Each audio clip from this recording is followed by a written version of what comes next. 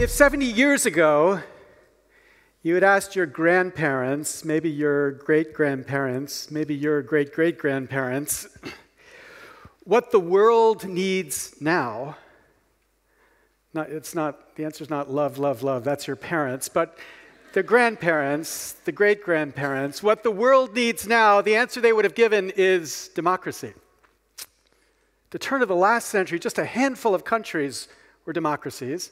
And the great dream of people after the Second World War was, if we could just spread democracy around the world would be a happy place. And indeed, for most of the 20th century, there was an extraordinary explosion of democracy around the world, so that by the end of the 20th century, there was an incredible number of countries who could claim that they were democracies, and the belief was we therefore had rule by the people.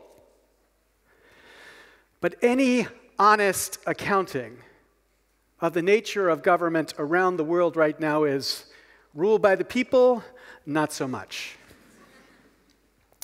So what I want to do today is to give you a sense of why that's true, not in countries like the Ukraine, or not in countries that think about this in a traditional way, but in countries like my own. I want to describe it for you and to give it a name. So here's where we start. We start right here in Vilnius. I want you to imagine us taking a drone about 10,000 kilometers west, a little bit south, ending up in the town of El Paso, Texas. And then I want you to imagine getting into your Apple time machine and going back by about 90 years in El Paso, Texas, till you come to Old El Paso, Texas. And when you get to Old El Paso, go downtown. And if you do go downtown in Old El Paso, Texas, you might run into this man, Dr. Lawrence Nixon. Nixon was an extraordinary physician. In 1910, he moved to El Paso. And every 2 years between 1910 and 1922, he walked to the polling place in El Paso, paid his poll tax, and voted. But in 1924, when he went to pay his poll tax and vote, he was told by the registrar, "Dr. Nixon, you know you can't vote." And he said, "I know I can't, but I've got to try." And the reason he couldn't is that in 1923, Texas had enacted a law, a statute, that said explicitly that the Democratic primary was an all-white primary. By law, explicitly, only whites could vote in the Democratic primary. The Democratic Party was the only party in Texas. So what that meant was Texas had created a two-stage process. There was a general election where all citizens in principle, white or black, could vote, but there was a white primary. And to run in the general election, you had to run in the white primary. You had to win in the white primary. So there was a two-stage process with this filter in the middle. A filter which excluded a significant chunk of Texas's population in this critical first step of the election, with the consequence, obviously, of producing a democracy responsive to whites only. Okay, what Texas did wasn't actually invented by Texas. It was probably this man, Boss Tweed, who ran the criminal political organizations in New York, who invented this technique. Tweed used to say, "I don't care who does the electing, as long as I get to do the nominating." So Boss Tweed was a figure who understood exactly how to create a democracy that he could subvert. And we should call his theory Tweedism.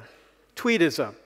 And Tweedism is any end stage, let's just say two-stage democracy, where the Tweeds control the first stage before the rest of us get to participate in the second stage. And that first stage thus creates a filter, so that the Tweeds exercise their control over the way the democracy works. That's what Tweedism is. And the consequence of Tweedism, obviously, is a system responsive to the Tweeds, whoever the Tweeds are, but the Tweeds only. So think about the protests that broke out in Hong Kong last summer. Kids from across Hong Kong, and then eventually their parents, showed up to protest the proposed law that China had for selecting the chief executive in Hong Kong.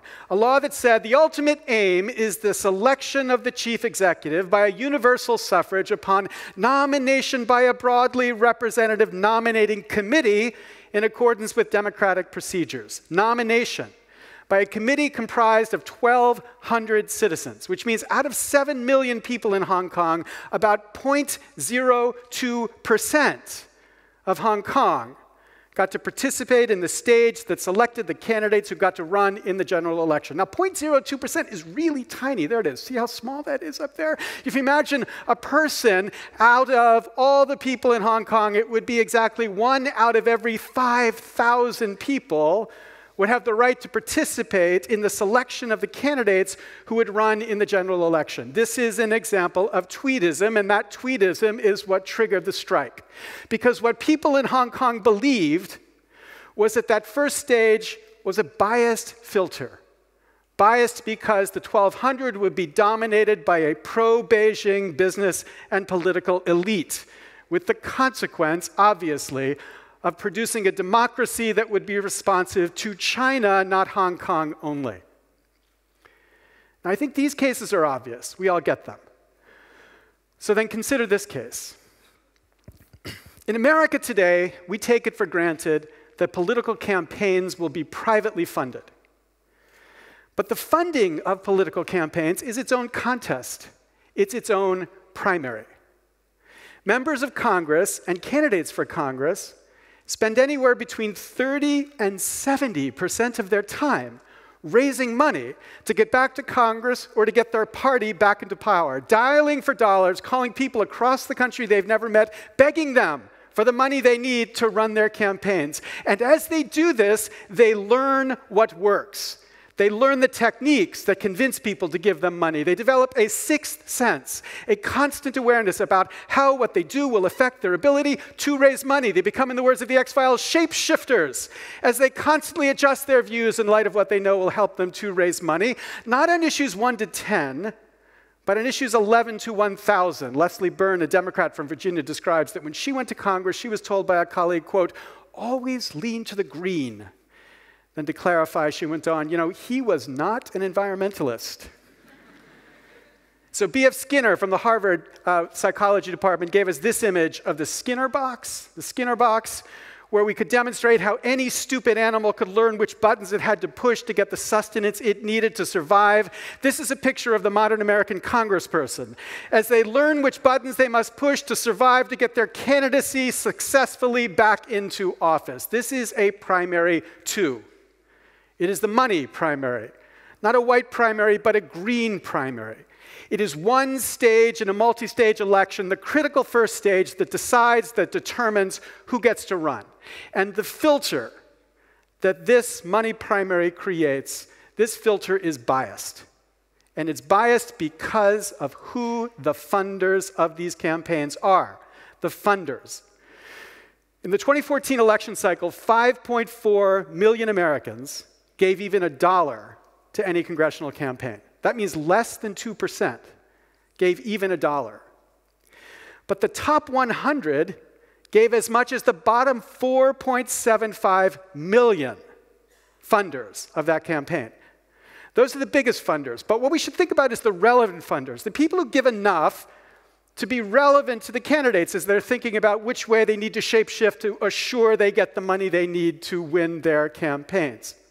So let's say we take the number of $5,200. That's the maximum amount you can give to one candidate in the United States, $5,200.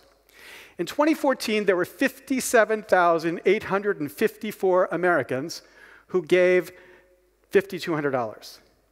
And for those of you doing the math, what you might have figured out is 50,854 Americans turns out to be 0.02% of America.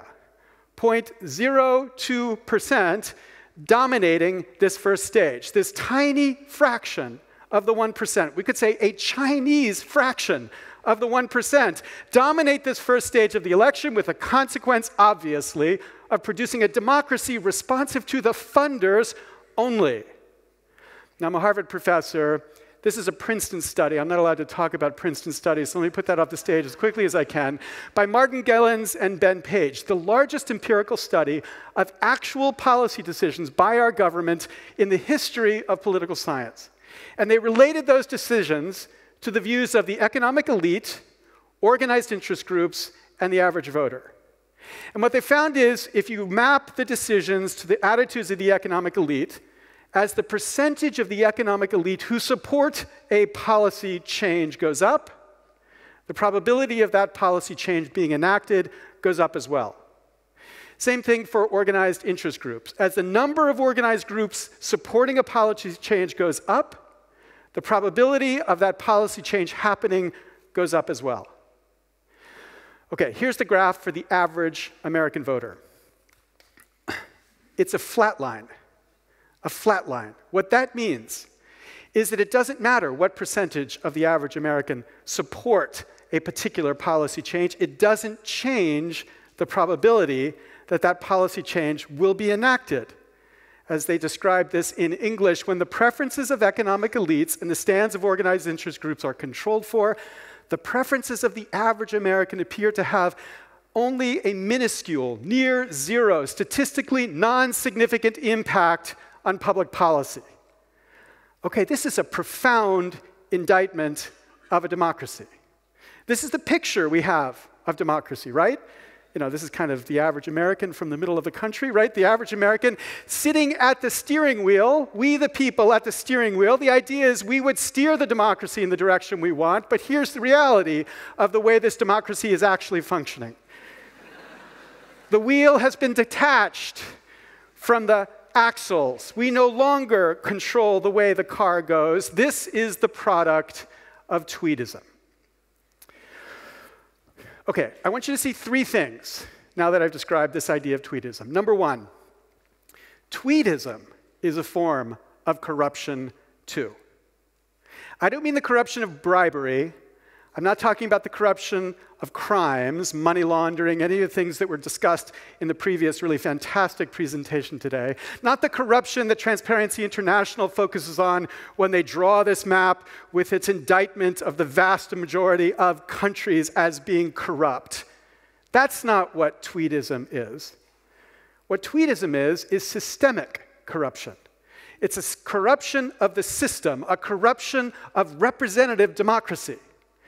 Because when we think about this corruption, we should recognize that both legal and illegal corruption exists, and both of them cheat democracy.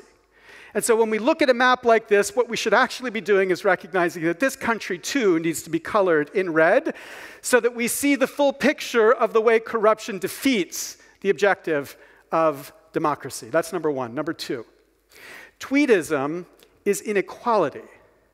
Inequality. It manifests the unequal status of citizens within a democracy. Because this unequal vote, not the vote in the ballot election, but in the money election, not in the general election, but in the green primary, this unequal vote denies equal standing to citizens. It denies the equality. Unequal vote means unequal citizens. And point number three, this fight against tweedism is part of a much bigger fight. We should recognize, we should talk about, we should begin to celebrate the explosion of a global anti-corruption movement.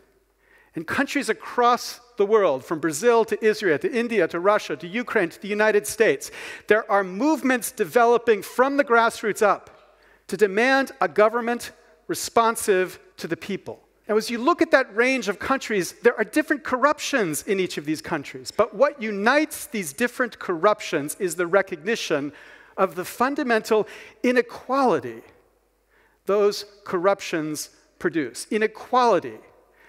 The inequality that all corruption is. The common failure across these democracies is this inequality, even if there are different causes for the corruption in these different democracies. Now, what's not clear in this fight, what's not clear is whether we can win. Social psychologists describe what they call the bystander effect. The bystander effect says, as the number of people who recognize a tragedy or a disaster increases, the probability that they will actually do something about it goes down. And the reality is, most people in most democracies recognize the democracy is not working. And so as most people recognize it, it becomes harder and harder to imagine people standing up and doing something about it. It's not clear we can win. But what is clear is that this is how democracies grow old. They grow old by allowing a tiny fraction to build the infrastructure so that they control what we, the people, are meant to control. So as I come to this incredibly beautiful country, the first time I've had a chance to be here, though I've been across most of this part of the world many, many times before, this is what I have to you. Stay young. In this democracy, stay young. And more importantly, help us to become young again. Help us to become young again. Because the truth is, as much as my government would deny it, the truth is, we have lost the capacity to govern. We, the people in America, have lost the capacity to govern. And that should scare you. Because there's not just one drunk grizzly bear on the world today. There are at least 2 drunk grizzly bears on the world stage today.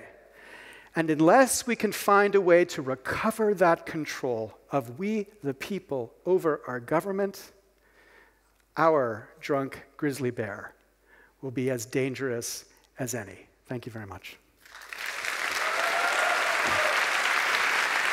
Thank you.